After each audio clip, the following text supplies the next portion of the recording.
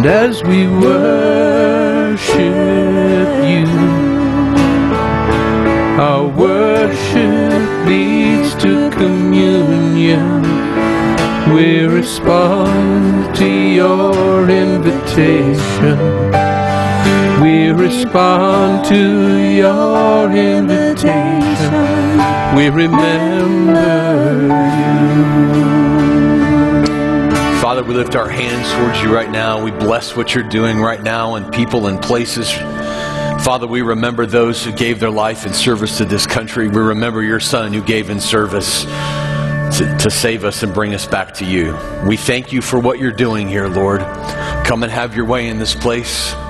In your holy and precious name. And the body said, Amen. Amen. Amen. You did a good job this morning. Thank you, worship team. So, yeah, give them a great big hand.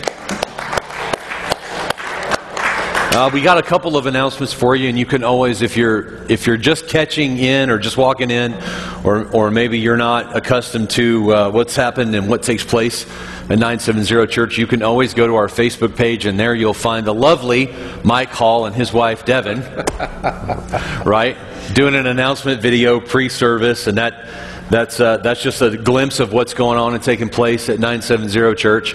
He is turning bright red right now because I told him he was a lovely man.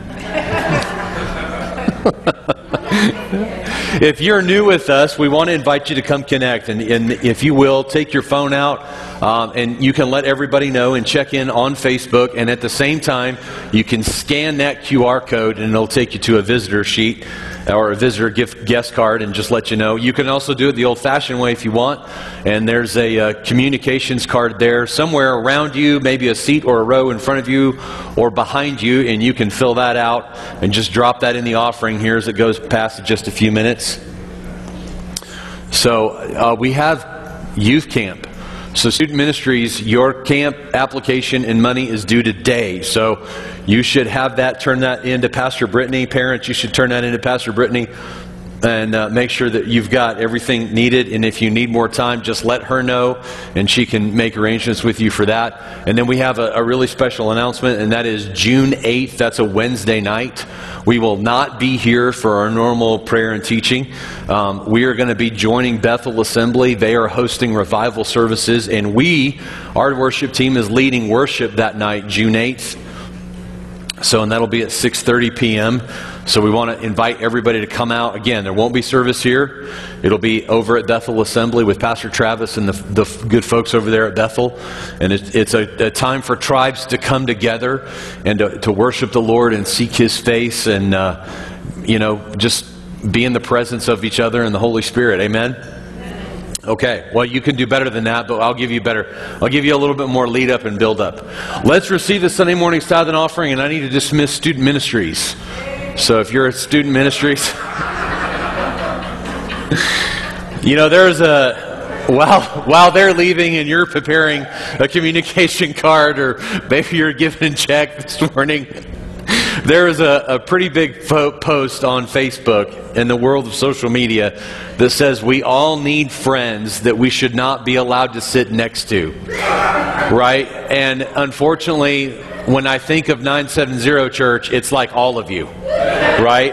And then I think about who leads you, and then I realize it's my fault. I'm that guy. Wherever Kate and I go, she has to make sure, she has to tell me on the way in, behave yourself.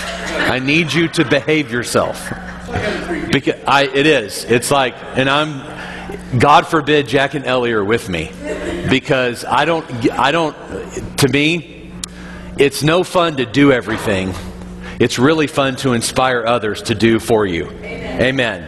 Right? And so when Jack and Ellie are there, I'm the chief troublemaker, not by proxy. So, all right, you should have had a good enough time to fill out a communication card by now. We'll drop that in the offering as you're going past. If you're a visitor with us, we want to welcome you and thank you that you're here. Let's get ready to give to the Lord. Father, we, as an extension of our worship, we declare you the Lord over our finances as we're faithful with our tithe and offering. It's not about necessarily the size of the gift, but the faithfulness of it and what you do. So we declare you, Lord, the Lord over our finances, and an extension of our worship this morning we give to you. In your holy and precious name we pray this morning. Amen. Amen. All right. So I thought about what funny story I should tell you this morning, and it has nothing to do with Sunday morning service. You just need to know that now. Okay? So we were at a church in Springfield, Missouri called Calvary Temple. And we had just pulled off a church merge, and we're becoming like this giant 5-campus, multi-campus thing. Well, when we did that, we built so much synergy that everything started to grow. Now, you got to remember, or maybe you don't know, and I'll just inform you. Like, we had a building that was built in the 1960s. So it's about this tall, but it seats about 1,400 people. Okay? And it had wings, and it had a balcony, and it had, it had all the stuff. Right? Well, it also had a 1960s boiler unit. And those of you who are familiar with HVAC or boiler units or heating and cooling at all know that is a monstrosity unto itself. Okay? So one morning, as we begin to get ready for service, the boiler unit overflow pan has lived up to its name. It has overflowed. And it has overflowed so much because it's trying to heat the building up, and it's building so much condensation, right, that it has overflowed, and we have a new water feature central right here through the lighting system, through the sound system, directly in the middle of the stage. Pastor Steve was there, right? He saw, and he walked in, and I had this is back when you had to wear dress slacks to church, or you were not going to heaven. Amen? So I had my slacks all the way like rolled up to my knees. They look like shorts, right? And I'm standing in the middle of the room with a wet, dry vac, sucking up water, right? And we moved all of service that morning to the gym, and I was so grateful that as the youth pastor, we had a youth sound system, and that we were able to move everything over, and it was fun. Amen. All right, turn in your Bibles, right, to Ephesians chapter 3. I told you, it had nothing to do with the service, right? Just when you think it's safe, right? So I'm not saying we need a water feature. Lord, we don't need a water feature here this morning. But if we get one, you have a staff that already is prepared and been through that and knows what to do. Amen. Ephesians chapter 3. I can tell you more stories, but that's not, we have to have an official meeting, and so I need you to open your Bibles to Ephesians chapter 3.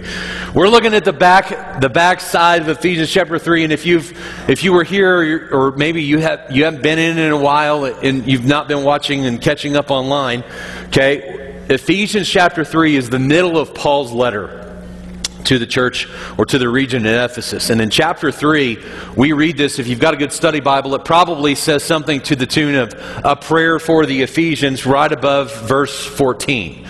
Okay? So it's not just a prayer for the Ephesians. It is a prayer that is present for the church at Ephesus and the region for the churches at Ephesus, but also for today, right now, believers everywhere. Amen?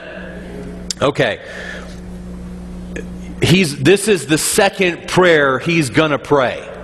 He's already prayed once for the readers of the letter and for believers, and that's Ephesians chapter 1, 15 through 23. This is the second letter. He prays that they would receive, in his first prayer, in the beginning of the letter in chapter 1, he prays that the Ephesus church, that all believers would receive the spirit of wisdom and revelation, talking about the Holy Spirit. He prays that the eyes of their heart may be enlightened, and here's why he does it. So that they may know Jesus better, not just by knowledge, but also with experience. Okay? And now we get to Paul's second prayer for those believers then and the believers now. He says in verse 14, "For this reason I kneel before the Father, from whom his whole family in heaven and earth derives its name. I pray that out of his glorious riches he may strengthen you with power through his Spirit in your inner being." I want you to underline or highlight from the word strengthen to inner being. So strengthen you with power through his Holy Spirit in your inner being. Verse 17 tells us why. So that Christ may dwell in your hearts through faith. He says this, and I pray that you, being rooted and established in love, verse 18, may have power together with all the saints to grasp how wide, how long, how high, and how deep is the love of Christ, right? For the purpose, or to know this love, that surpasses knowledge, that you may be filled to the measure of the fullness of God. And he says in this, and this is what we call a doxology. It's a Paul random praise breakout, right? Have you ever heard, like, we need a praise break? Okay, Paul is the author and the originator of the praise break. So we get to verse 20 and 21, he says, now him who is able to do immeasurably more than all we ask or imagine, according to his power that is at work within us, to him be glory in the church and in Christ Jesus throughout all generations, forever and ever. Amen. All right, let's get into this. Paul's going to pray 4 specific things for the believers at Ephesus then, okay, and us as believers in the now. Amen? Okay, so what's the first thing he wants them to, because it kind of, if you think about it like this, it's a 4-step, okay, it's like a 4-staircase kind of prayer. It kind of steps up every time. Remember, Paul is discussing with them his identity and our unity, and what our identity is, and the purpose behind our identity is to bring unity. Now, I'm going to unpack something real quick, and then we're going to expand on it next week. Because here's what happens. We tend to have a redefinition of unity. Okay. So PC is not politically correct. It means pre-COVID. Pre-COVID, there was a definition of unity that meant we can be in the same car and not necessarily have to agree at the same level to everything. Now, that was pre-COVID. Like, COVID is the new time dividing line on the earth, right? BC is not just before Christ, it now means before COVID, right? During the 2016 through the last 6 years of 2022, we have redefined culturally, we redefined unity. And it's not a biblical definition. Okay? You go, what do you mean? Well, when someone says, we're going to unify ... what they mean is, what we interpret it to mean is that we are all going to believe and think the same way. And if we don't, then we're not unified. This is an issue. Now, I'm just going to give you an innocuous example, or as innocuous as I can possibly try to make this. There are a lot of ways to do church. I mean, if you can think of it, it's a possibility in a way to do church. Our way is not any better than anybody else's way. What I can tell you is this: we can't do church like a 30,000 member church. We can ascribe to that, right? We can implement some things to that, but that church has its own culture, its own traditions, and its own values. And as long as they're coming from the Bible, we're good. Amen? Okay. There's 1,000 ways to do church. Not every way is right. Not every way is wrong. But we can still be unified as a body of Christ just because we have a different method of proclaiming the message. You okay? All right. So I'm just going to leave that there because that means I have not stepped into anything. Right? You good with that? I really want to step into some things, but I'm not. They don't pay me for my opinion, right? Let's just leave it there. Let's understand there's a lot of ways to do different things. And here's the thing. If you think we can do church better, okay, that's fine. If you want to do it differently, okay, great. Let us know. Maybe you got a different perspective. Maybe we haven't thought of everything. That's totally fine. Maybe we just flat ran out of volunteers. You ever thought of that? We just don't have enough people to do everything we want to do. That's not a volunteer push or drive. I'm just letting you know. Like, there's different. If you got 30,000 people, everybody's a greeter, right? Okay. If you got 30 people, guess what?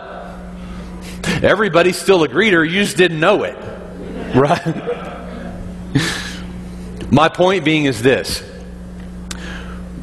not everything we're going to do, we're not going to think the same way. We're not going to process information the same way. If you're a parent, we don't parent the same way.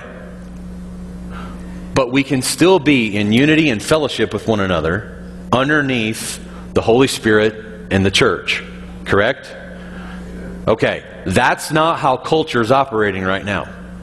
And I want to say it like this: there are some churches that they're not operating underneath that. Their definition of unity is the culture's new definition of unity, and that's not biblical unity. John chapter 17 expresses what biblical unity is. We can be brothers and sisters. And I like to say it how Pastor Steve said it, and just reflect that and say that is what it is. God has welcomed us in, okay, as part of His kingdom and as part of the family. Okay, now let me just finish this tangent, right? Not everybody's definition of family, and certainly not culture's definition of family, is one we're going to adopt in the family of God. Come on. Okay, no, that's a pile. I'm going this way. Just stay out of it right now. There's a biblical definition of unity. There's a biblical definition of family. And we don't all have to think like one another to be unified. Okay? Nor does that mean if we think differently, that doesn't make us family. It just means we think differently, we process information differently, and we're unified underneath a covenant. I'm going to talk about this a lot next week in Ephesians chapter 4. We're united underneath a covenant established by the blood of Jesus. Not at a conference, okay, and not defined by culture. Amen? All right. So that's the definition of unity. We're going to just get better at that. He prays for them for specific things. One of the reasons why I brought up unity is because the 4 specific things he's praying for is a reflection of their unity and model as the church. Right? Okay, I didn't explain that one well because like 2 people nodded their head. Right. If the first part, the first 2 to 3 chapters, 3 chapters of Ephesians is about their identity, and it's also about their unity as the church. The second half of Ephesians chapter 4, 5, and 6, it's still about their unity and it's still about their identity, but now it's also about their behavior with one another. Right? Because how many of you know, if you take 30,000 people and put them together, somebody is bound to bump into somebody else and rub somebody the wrong way. Under the cultural definition of unity, the second we disagree, we're out.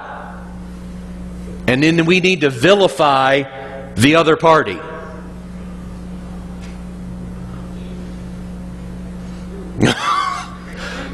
Well, I thought I had missed it, but apparently maybe I didn't. Right?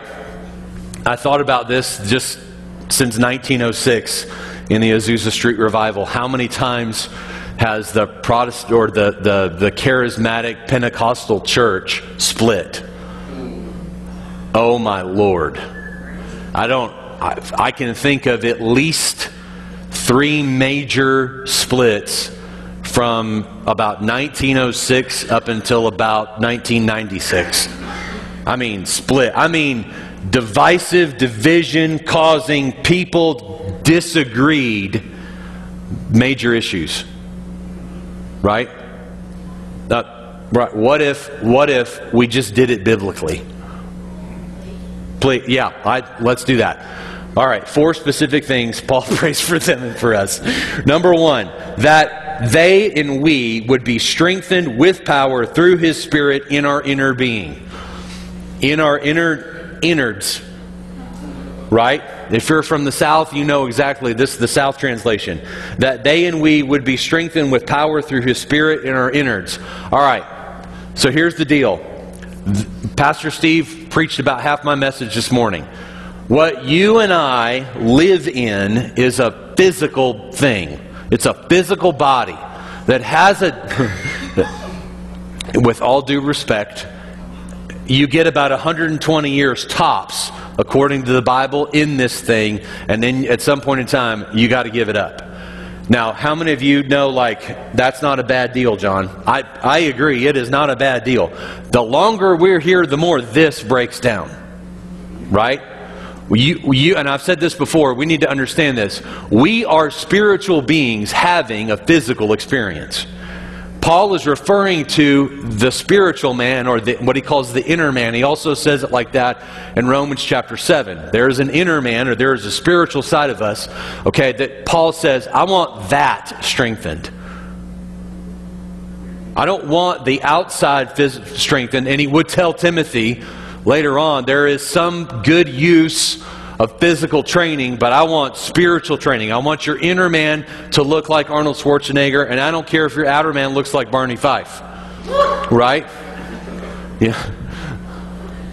Well, I'll let you think about that on the way home. Maybe I shouldn't have used Barney Fife. How many of you even know who Barney Fife is? Okay, the sad thing is they're still hands down. I'm sorry. Okay, so I don't know, Eric, if you can Google me a picture of Barney Fife. I don't know if we can make that happen. I'll hang around here for a minute or two. Everybody knows what Arnold Schwarzenegger looked like in the 80s, correct? He inspired a lot of people to get into physical fitness. And here's what Paul says. It doesn't do you any good if you look like Arnold Schwarzenegger, but on the inner man and the inside, you look like Barney Fife. What do I mean by Barney Fife? In one episode of Mayberry, Barney had to go on a neck stretcher and wear a padlock to meet a 120-pound weight requirement. Bean pole stick. Right?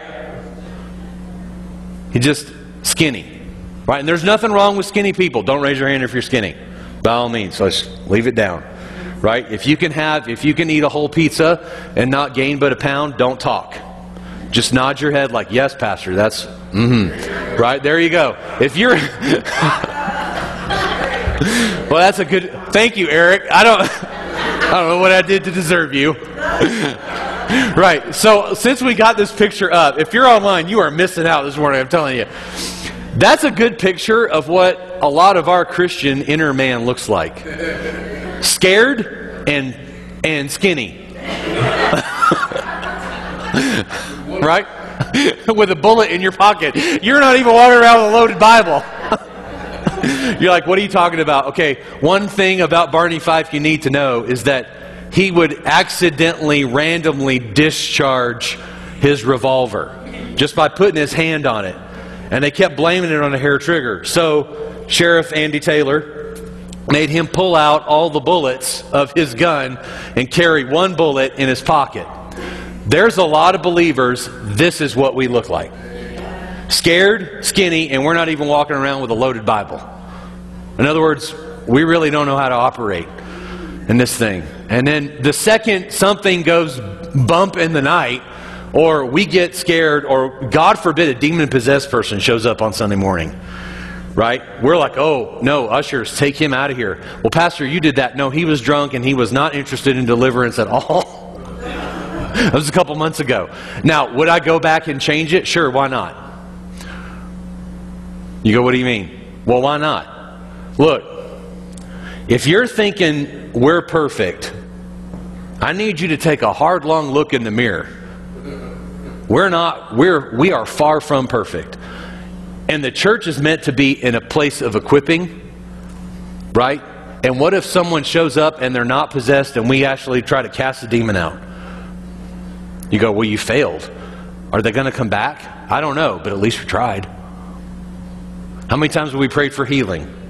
Right? And you go, I didn't get healed. at least we tried. You're like, well, that's not a very nice prize. You're right, it's not a very nice prize. That's why we keep trying. Amen? What if I give somebody a word and the word is like totally off? At least you tried. And trying is a precept for training. Come on. All right, let's get back to the word for just a second. We're spiritual beings. We're having a physical experience. And a lot of times we look like Arnold Schwarzenegger, and on the inside we look like Barney Fife. We're scared. We're spiritually malnourished. And when the enemy shows up, it's not a contest because we tucked our tails and ran. And this is Paul, what he is praying for them and for us is this, that you would be strengthened with power through the Holy Spirit on the inside, in the inner man and the inner being. You go, how do I train the inner man and the inner being to get to look less like Barney Fife and more like Arnold Schwarzenegger? Reading Word, spending time in presence. And listen to me, I am not coming to you as though I have attained anything. I'm right there alongside you. Right? I've got to wake up. I've got to have time with God. Period. Right? Because that's how we stay out of the stuff. More importantly, it's not just that we stay out of the stuff, it's also how we grow in our relationship with Him, and we go from untrained, skinny and scared to fully trained and operating in the power that He paid for. Right? Now here's the other thing. How many of you would only eat one time a week? I see no hands up right now. Okay, good. That is not at least. You would only eat one time a week. Right? You'd be like, no, that's a horrible nutrition plan. You're absolutely right. Right? You might do it. I'm not talking about times of prayer and fasting. I'm talking about your nutrition plan is, I only eat one time a week. Right? Okay. So if you wouldn't physically do that to yourself, then why do we think it's okay to do it to ourselves spiritually? Right? If the only context of my relationship with God that gets fed is maybe on a midweek service for an hour and maybe 2 hours on a Sunday morning, that's why I look like Barney Fife. Come on. If we wouldn't do that physically, why would we do it spiritually? Right? We need to be strengthened, and here's the thing. In order to be strengthened in the inner parts or our innards got to go spend time with the Holy Spirit. We got to go spend time in prayer. We got to go spend time in worship. And I don't mean just the 15 minutes we justify to ourselves in the car listening to K-Love. I don't have any problems with K-Love. Man, if that's all you got, do it. But we need more than that, correct? And we need a consistent basis. I love it when people sign up and they want to do personal training and they want to look like Arnold Schwarzenegger, but they only go to the gym like for 45 minutes a week. If it were that easy, oh my gosh, I would sell that in a pill and write a book about it. Come on. It takes consistency and it takes showing up. Here's the thing. For most of us, it just takes the scheduling of the time and then fulfilling it. All right, enough of that.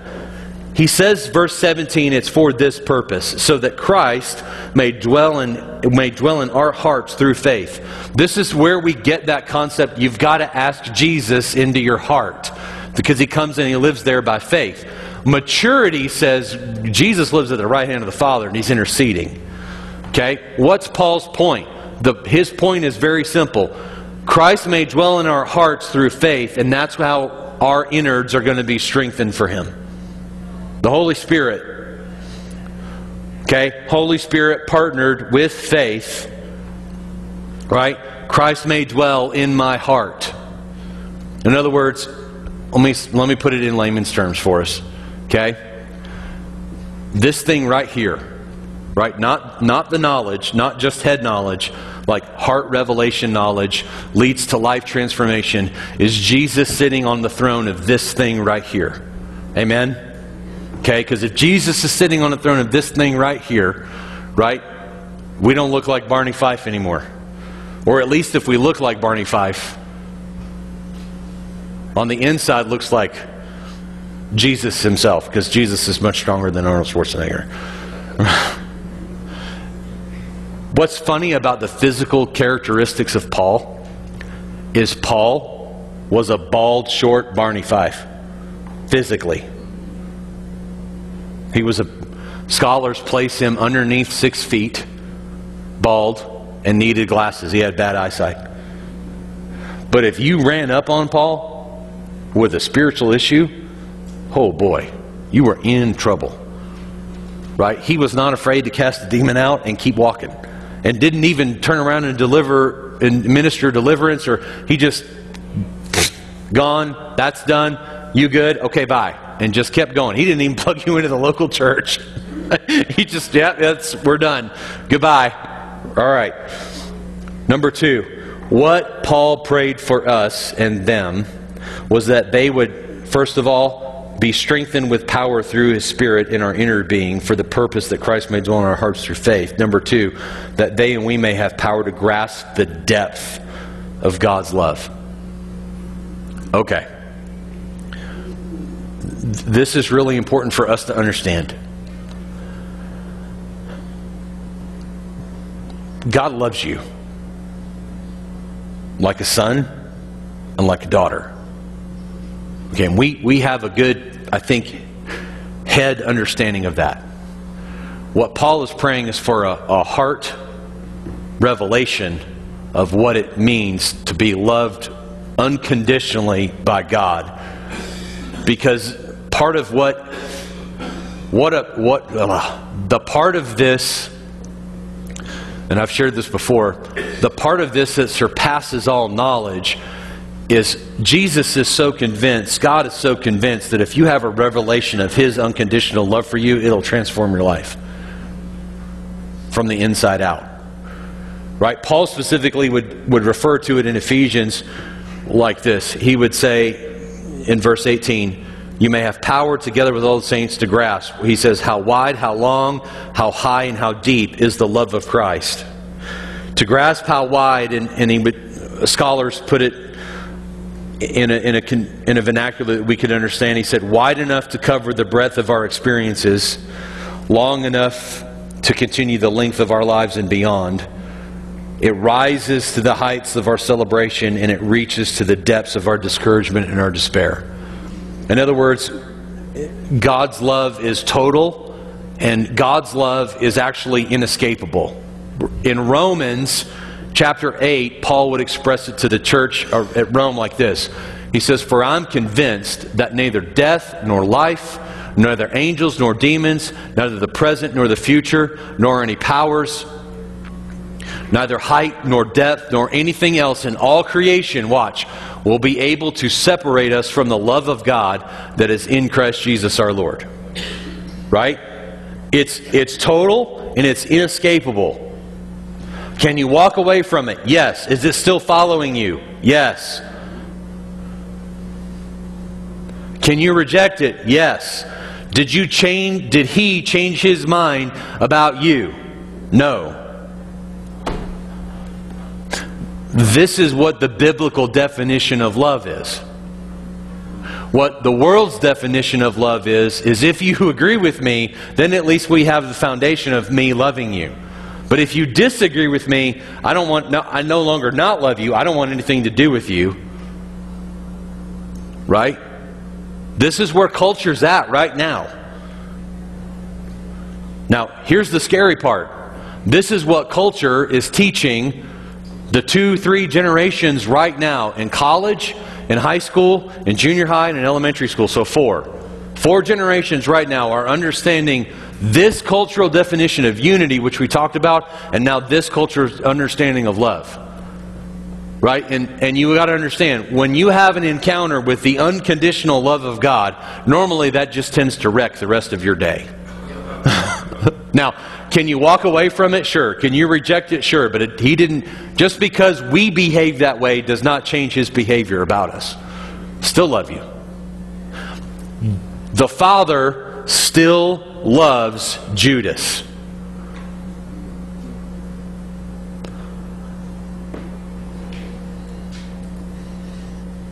Jesus still gave his life for the betrayer. Right?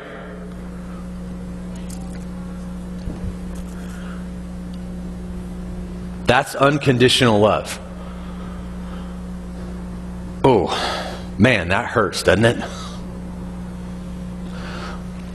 And we get upset if someone has like a differing opinion on social media. What?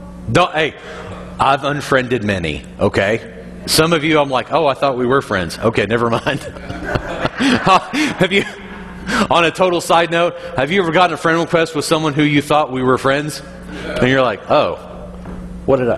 And yeah, just, those of you without social media, bless you. It's impossible to be separated from the love that's visible through Jesus. One of the things that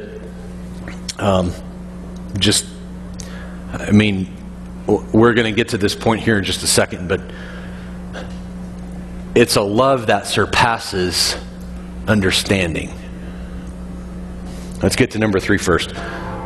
Paul prays that we would know this love that surpasses. Oh, that is number 3. There you go. You should read your notes, stupid. We would know his love that surpasses. I thought it made sense. I was making a point. Anyway, number 3 is that they would know this love that surpasses all knowledge. Right?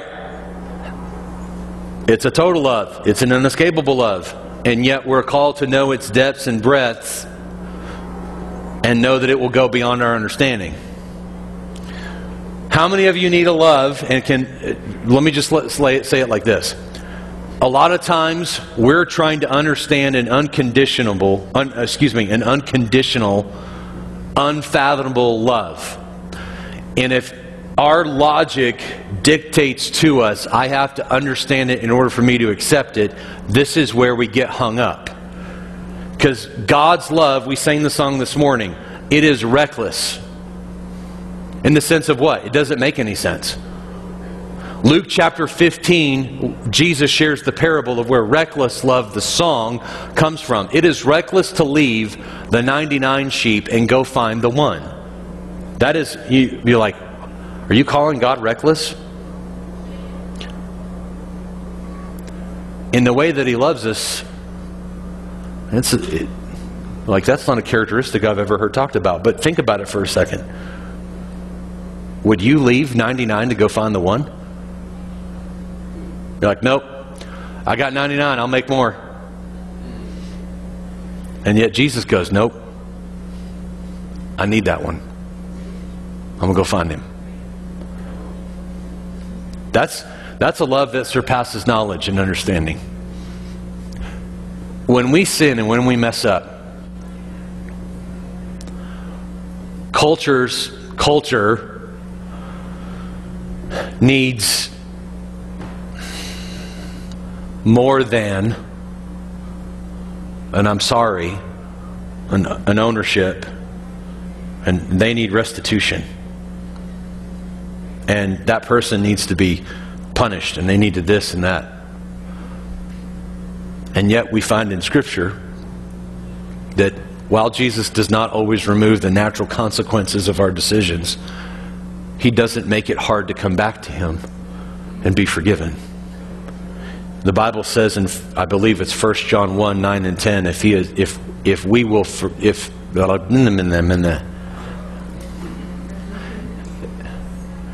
yeah, that one. Eric, help me. If we confess, there we go, thank you. If we confess our sins, there you go, you should know where it is anyway. If we confess our sins, he is faithful and just and will forgive us our sins and purify us from all unrighteousness. Does that sound like it's a hard thing? If I'll just confess, Lord, I have made a mistake and I need your forgiveness in this area of my life or in that area of my life. God doesn't always remove the natural consequences of our decision, but he doesn't make it impossible for us to come back to him. Peter denied Jesus not once, because Judas did it once. Peter did it 3 times, and publicly. And if we're looking at culture's standard and definition of that, well, you're out. You can't serve me. You can't be my disciple. Peter, I love you, but I'm going to change your mission and your destiny now because I can't use you to build the church. Oh. You go, wait, that's in Scripture? No, it's not. What you see is Jesus cooking Peter breakfast, which, this is my personal opinion. You don't have to agree, but we can still all be unity. Right? Fellowship with meal is a good way to start reconciliation. Or just a meal in the name of fellowship, and maybe you don't need to be reconciled. Maybe you just need to go have dinner. Right?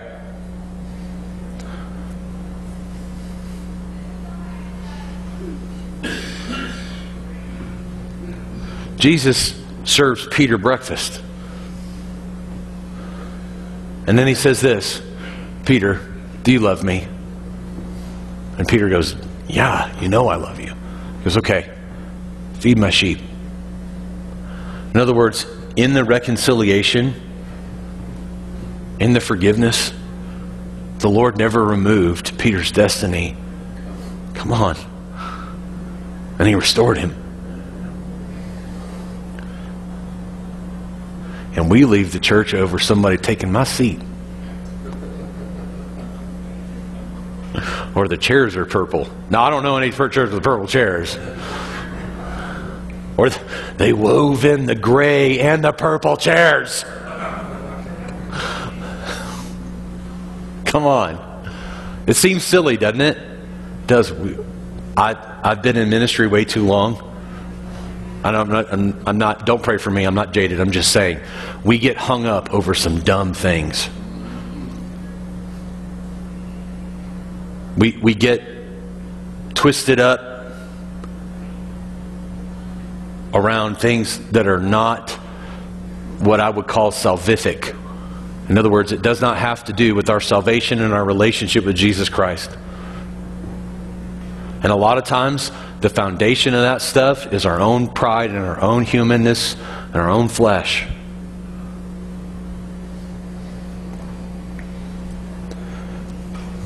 Number 4, that we would be filled to the measure of the fullness of God. Holy cow. Let me read this to you again.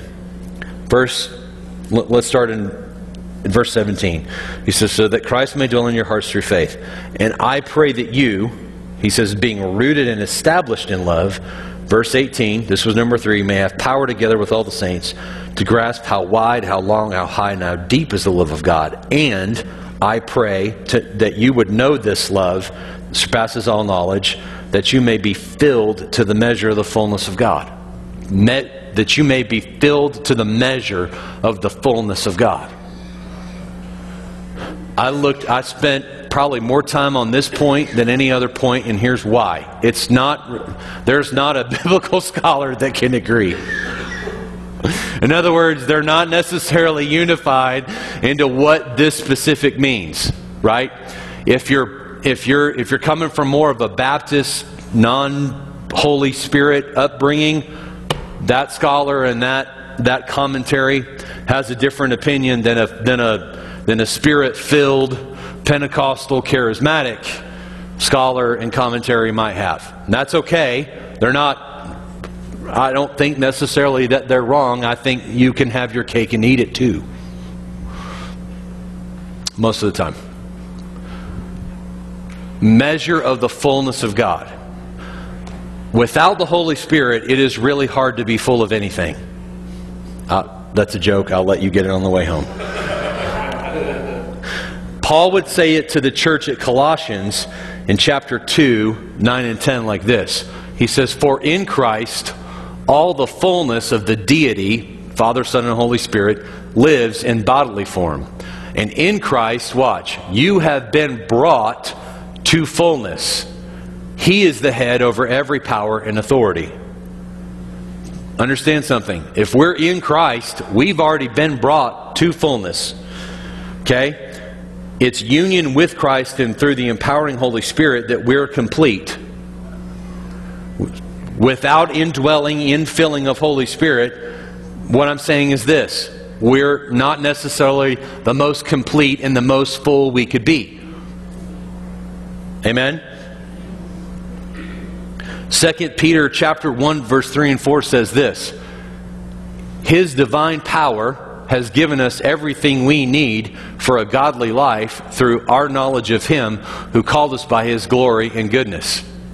Through these He has given us His very great and precious promises, so that through them you may participate in the divine nature, having escaped the corruption in the world caused by evil. What is Peter saying? You've been given the fullness of Christ and everything you need to defeat the flesh. Where does it come from? From the fullness in Christ. Here's where we go. We were talking about this a little bit as we're setting some things up for Breaking Darkness on Wednesday nights. A lot of times we settle for what's fake. What do I mean by that? We settle for fake stuff, and here's why. It's not because we haven't discerned what the real thing is. It's just because we're not hungry enough for the real thing. One of the things about fasting, and I don't teach about fasting very much. Everybody's got a book about fasting. Here's one of the things that happens when we fast. There's a spiritual hunger that begins to overtake. Right? So when we are fasting and praying, we are actually creating a hunger internally or in the inner man that longs for more of what the Spirit has to offer. And it's ironic because if we'll focus on the inner man during a fast, the outer man begins to come into alignment with what the Spirit is doing in us. Does that make sense? In other words, we start casting off some of the things because the inner man now is getting fed and overriding what the flesh needs or wants. You right? Are you okay? Right? So here's what the purpose of a fast is for every believer, for all time, and you don't need me to call the church to a fast. You can do one wherever you're at with whatever you've got and however the Lord is leading you. It's to create a spiritual hunger instead of just fixing the external craving of a fleshly hunger. Does that make sense? Okay, so we create a hunger for the spiritual things of the Lord when we start fasting, that's one of the things that needs to happen. We become full of what the Holy Spirit now wants to do with us. Jesus would often find himself, after having ministered, praying and fasting, getting alone with the Lord so that he could be recharged. Right? Now, that's just like little things. Okay? When we go into like a 40-day fast, that's a whole different topic for a whole nother time. So I just want you to see the difference there. God wants to be the source of our fullness. In John chapter 10, verse 10, in the NIV, it reads like this: "The thief comes only to steal and kill and destroy. I have come that they may have life, and life to the full." Come on. God wants to be the source of our fullness. That means don't get satisfied by the stuff that's fake. Be it authenticity or likes. Let me pick on social media for a second. It's not an authentic friendship. You can be friends with people on Facebook or social media, wherever you're at, and never have any more than that interaction. Is that a relationship? Well, to an extent. But are you seeing and are you getting to know whoever that may be in the fullness of who they are? Not at all. As a matter of fact, you can be anybody you want to on social media. That's the scary thing. Matthew chapter 6, verse 32 and verse 33. "For the pagans run after all these things, and your heavenly Father knows what you need, that you need them. But seek first His kingdom and His righteousness, and all these things will be given to you as well." In other words, what? Seek the fullness of the kingdom. Seek the fullness of His righteousness. I wonder if we've been baptized in the Holy Spirit once, have we ever been baptized again? Have we had the one encounter and gotten the one t-shirt and the one coffee mug and never realized it wasn't just for a one-time thing, it was for me to stay full of the Holy Spirit. It was to stay full of His presence. It was to stay full of Him. It brings God joy to fill His children with all that we need. I want to close with Ephesians chapter 3, 20 and 21. He says, "Now to Him who is able to do immeasurably more than all we can ask or imagine, according to His power that is at work within us. To Him be glory in the church and in Christ Jesus throughout all generations, forever and ever." I want us to understand something. There are no limits to what God can do. There are no limits to what God can do. And I would say it like this: there are no limits to what God can do within you. There are no limits to what God can do through you. The limits only exist in our mindset, in a belief, in a lens that says, I've never seen that done before. And God goes, does that mean it can't be done? There was a long time in the church before the Lord started raising people from the dead and interrupting funerals that there was no way to be resurrected from the dead. And then Jesus started inviting Himself and interrupting funerals. And for the first time in about 450 years, not since the days of Elijah and Elisha, did you have somebody walk up on the scene and command a little girl to get up. And they're going, wait a minute. Or I love the one in Luke, the widow's son has died, and Jesus not even invited. Like, at least Jairus invited Jesus to come. Jesus wasn't even invited to that funeral. And you just kind of get the picture, or this is how I pictured it, was that he just walked up, got up from the picnic table of having lunch with the disciples and went, hold on, I'll be right back. And just walked over there and raised the widow's son up. Didn't ask permission, wasn't invited, just went and did. I'm not telling you to go do that. That's not. Yet for a while, God didn't do that. Until He did. I love it. God can't save this person until He does. God can't heal that person until He does. There are no limits with the Lord. There are none. He works in His infinite ability beyond our prayers and our thoughts, imaginations, by His power and at work within us. And Paul closes the chapter 3 with this: to Him be the glory. I think that's a great way to close today.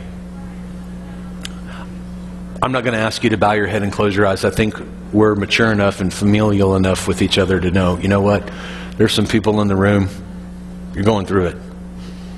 And instead of doing this at the end of worship, as we have been, I think it's appropriate to end our service with, we're going to give God the glory, we're going to give Him the praise, and we're going to have a corporate prayer, and I'm going to bless you. And I want to do this. You're here this morning and you need prayer.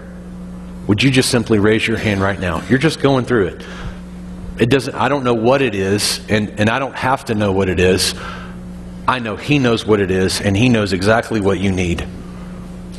Maybe you just need peace. Maybe you need rest. Maybe you need an answer to a prayer. Lift your hand. Come on, don't be nice. There's one, there's two, there's three. All right, now, body of Christ, go. There's one in the back. Look for a hand. Raise your hand. Raise your hand. Now go pray with someone who's got their hand raised. In Jesus' name, go. Take a prayer partner if you need to.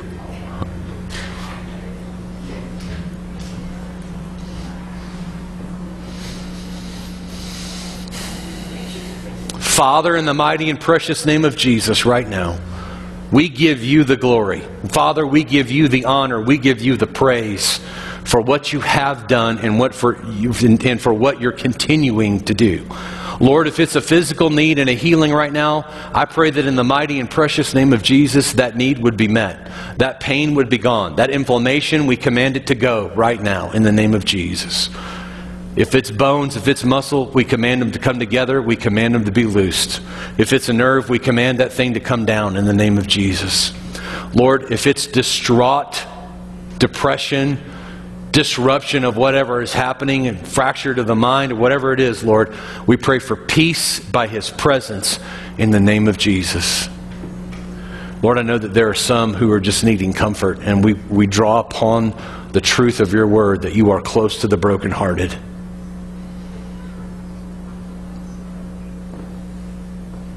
Lord, I pray that peace would be present so much in their life that they would be strengthened.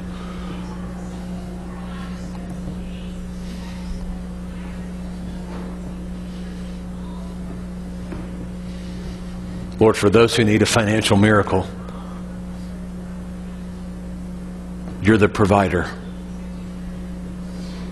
And we obediently place that trust and that faith in you. Lord, for those who are facing a big decision, it says in James, let us ask for wisdom. I pray that you would give wisdom right now in the name of Jesus.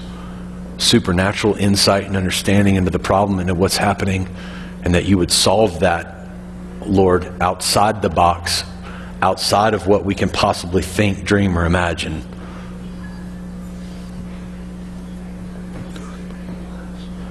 Lord, right now, as we get ready to close the service, we recognize that we're praying with folks and we want to continue that ministry. But I want to bless you. We bless those right now, Lord,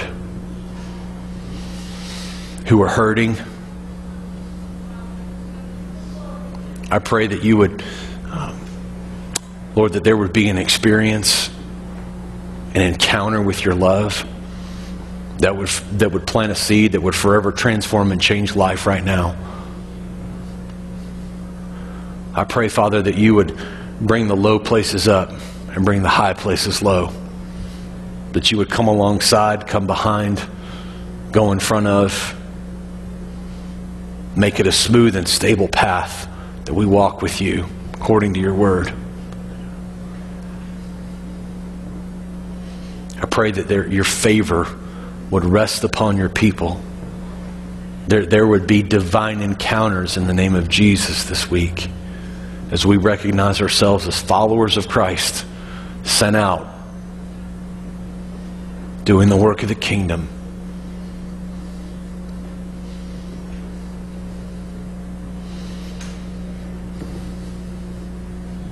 We bless right now in the name of Jesus. We thank you for what you're doing, God. In your name we pray. Amen. If you're being prayed for and you still got some things going on, man, just stay there. Be prayed for. You're good. He weeps with those who weep and mourns with those who mourn. We bless you. Hey, we do have Wednesday night prayer and teaching, so come this coming Wednesday. And then June 8th, we're going to be at Bethel. Don't want to miss that. It's going to be awesome. Time of revival and refreshing. We love you guys. We'll see you then.